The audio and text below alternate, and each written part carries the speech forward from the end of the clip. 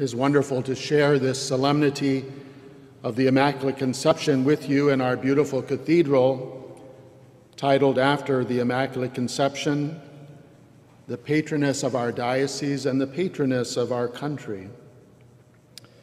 But you may be a little surprised that I'm not going to speak about Mary today, even though this is her great feast.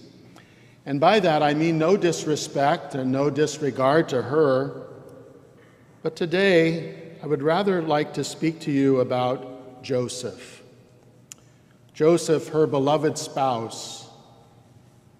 And that is because beginning today, as perhaps you have already heard, I have declared for the Diocese of Wichita, beginning today, a year of St. Joseph, commemorating the 150th anniversary of the declaration of St. Joseph as the patron and protector of the universal church. This morning I learned that Pope Francis is taking my lead and declaring his own year of St. Joseph for the universal church. I'm so honored, Holy Father, that you followed my example. Why St. Joseph?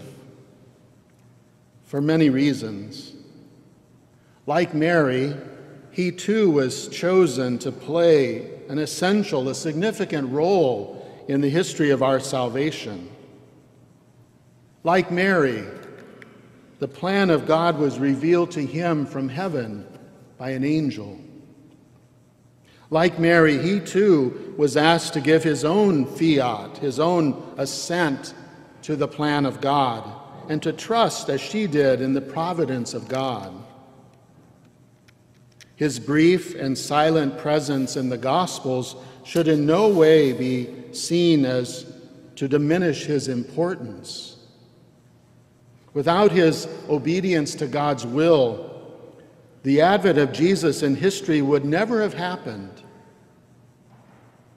Like Mary, he said yes to God. And he named Jesus, he named the child, which was his responsibility to do as the husband and the father, the legal father, if you will, to name his son, to name him as the angel had directed, Jesus.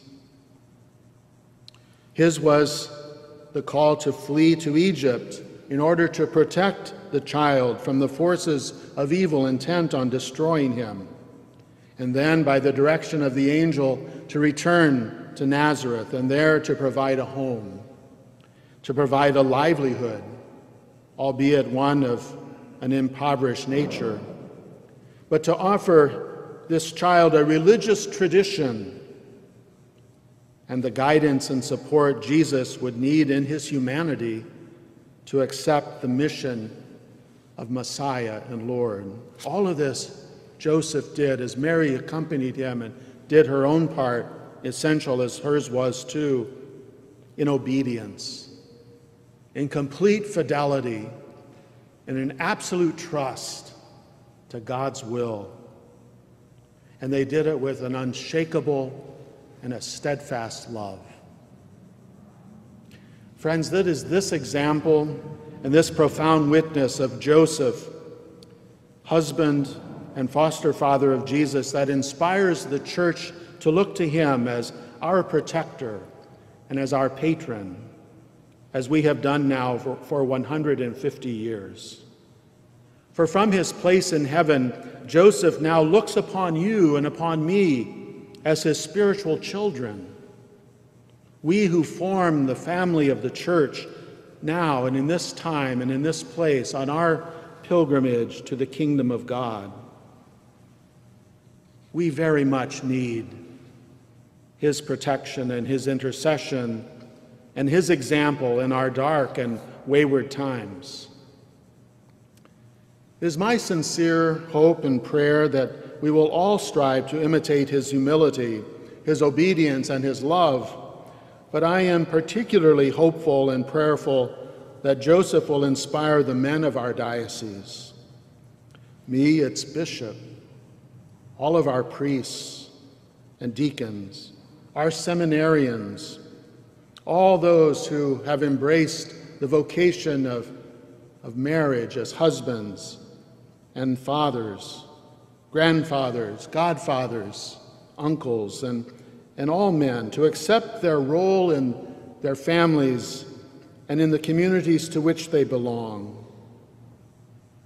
I also hope and pray that we will lift up St. Joseph for our younger men, those in high school and college, and those just beginning to live their young adult lives, that St. Joseph will inspire them to be men of integrity, to men of purity and chastity and courage in a time that tempts them to throw away their virtues and to live life solely on their own terms. Yes, St. Joseph can be a powerful intercessor for all men of the Catholic Church, and what a profound influence and difference that alone would make. I am personally praying that St. Joseph will inspire us in the important work of implementing our own diocesan pastoral plan, fully alive as missionary disciples. As we embrace and begin to live out this plan, the mission of the joy of the gospel, we can look to no better examples than to Joseph and Mary, who accepted the mission entrusted to them and fulfilled it so perfectly as Jesus' first disciples in the Holy Family.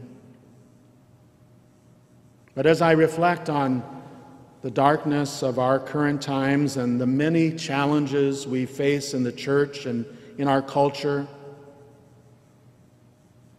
a culture that offers us a growing hostility toward religious liberty and religious practice, and given that I have heard the lament and anxiety of all of our pastors and parish priests, as well as from our faithful family members, of the many in our parishes and families who tragically and sadly no longer attend Mass, the Mass which is the source and summit of our Catholic faith, I am convinced that we will never be able to make progress in becoming fully alive as missionary disciples unless and until we can bring back many of those who absent themselves each Sunday and who, for various reasons, no longer see the need or know the need to worship and receive Jesus in the most blessed sacrament.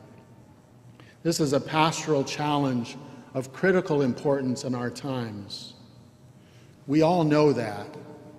We know of family members and friends who have left the faith. And what a tragedy it is. And we cannot just simply sit by and do nothing about it. And so on this great day, in which we acknowledge God's transformative grace in the very being of the humble Virgin, and on which we dedicate this year to the patronage and protection of her obedient spouse, St. Joseph, I call all of us to an urgent period of prayer and discernment on all levels of diocesan life, our diocesan curia, all our parishes, schools, hospitals, college campuses, religious houses, all of our families, indeed wherever our people are to be found, a prayer and urgent discernment in order to begin to execute a diocesan-wide search and rescue mission to bring back the lost, and they are many, the wayward and the wandering souls to Christ, to bring them back to the bread of life. While I do not pretend that this goal will be readily or easily accomplished, and I am certain will require a multifaceted approach in order to bring about a true conversion of heart, I am confident that this is an urgent, a timely, and a critical mission for the whole Church, and in particular for our diocese, a mission that, if left unaccepted, will have devastating consequences for the future dynamism of the faith, for evangelization, for discipleship and stewardship. Therefore, I wish to commit the resources and the energy of our diocese to forming us all as missionary disciples. That's what it will take to go out, to invite back, and not only to invite back, but to encourage and to accompany our brothers and sisters who no longer join us at the altar of the Lord at Holy Mass.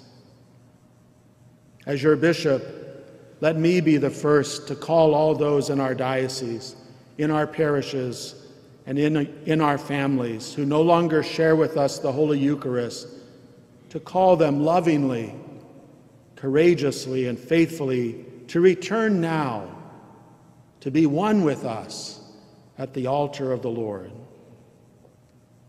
Will you, my brothers and sisters in the faith, join me in an intense prayer and frequent fasting to ask God to give us a generous portion of the Holy Spirit, to anoint these efforts in the months and years ahead, and to give us the resolve and the determination, the compassion, the wisdom, the courage, and the understanding to put our humble efforts at the service of the Lord in seeking out and searching and rescuing the lost and the lapsed, who are our brothers and sisters in the faith. Together and throughout this year, let us call upon Saint Joseph to help us in this critical mission.